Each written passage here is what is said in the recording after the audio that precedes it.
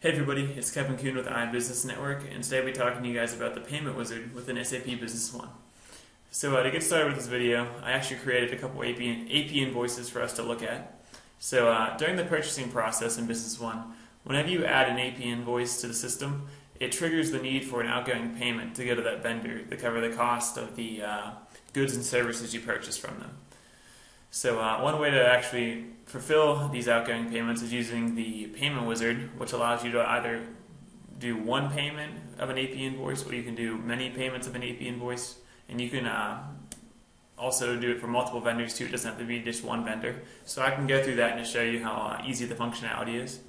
So to start, we'll find it. So if we go to banking and then payment wizard, you'll find the window we want. So this is just the initial screen, so we'll hit next. So here is actually where you can decide to either start a new payment run or you can load a saved payment run. So actually saved one before, so we'll go in and look at that one after I create a new one. But we'll start fresh with a new one here. Here is the name of the payment run. You can change that if you'd like, just something you can identify. Here's the payment run date. That's today's date.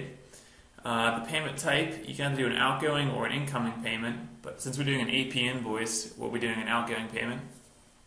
Payment means you can either do check or bank transfer. We'll use a check for ours. You can decide the numbering series. This will help you hone in more if you have multiple numbering series. And then you can also set the minimum payment amount.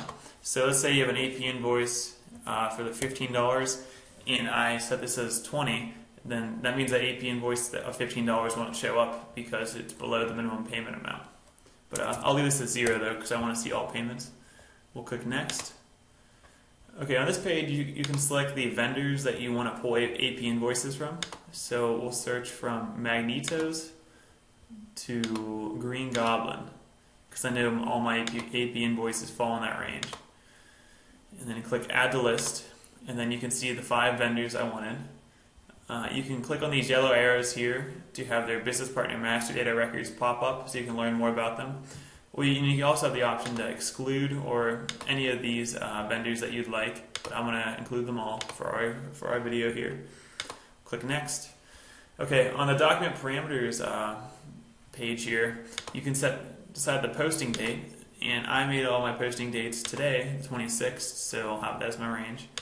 You can also sort by the due date, and I made them all due for next week, so I'll search from July 3rd to, should be July 7th. Yep, July 7th. And then you can fill in any more details that will really help you hone in on which AP invoices you want to find. Okay, so on this page here, you'll pick your payment method, and we only have one checking account set up, so since we're using checks, we need to pull from the checking account. Click Next. And then here, we can actually drop down and see the AP invoices that were found for us. These are our recommendations for which AP invoices we should pay based on the criteria we searched earlier. You can see that we have 2 invoices for this vendor and 1 invoice for this vendor. You can also see some of the balances due. It displays the total outgoing from our company.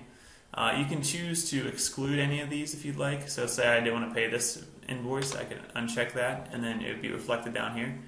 And I can also decide to uncheck all of that vendor, not pay either, just by hitting that check mark, and it's reflected down here. But I do want to pay for all of them. So check them all, hit Next. Okay, so now I have the option to either save recommendations or execute the payment run. So I already saved one, and we'll go through that way after this. So I'm going to execute this one. So I have execute payment runs checked, and then I'll hit Next. And then I'll hit Yes, I want to execute this. So it worked. We'll hit OK. And you can see that 2 payments and /checks were both added. And that's because we had 2 vendors that we had to pay for their services. So over here on the right, we can actually print out any of the documents or reports we want to see. So you can print out things like checks, outgoing payments, etc. I'm not going to do that here though, so I'll click Finish. And then I'll actually show you that the outgoing payments were captured in our system. So if we go to outgoing payments and then checks for payment, if we look at the previous record here, You can see that the AP invoice was captured here for CAS Electric. And then the outgoing payment to pay for these two AP invoices for Magnetos was also captured. And then the nice thing about Business One is that it not only captures that in the banking module, but it also captures it and puts it in our accounting system too. So if you go to financials and then journal entry, and then check the last journal entries added, you can see that CAS Electric was the vendor account was actually debited, and then our checking account was credited. So it captured that for us. And then it did the same thing for Magnetos. It captured those two AP invoices that we made outgoing payments for.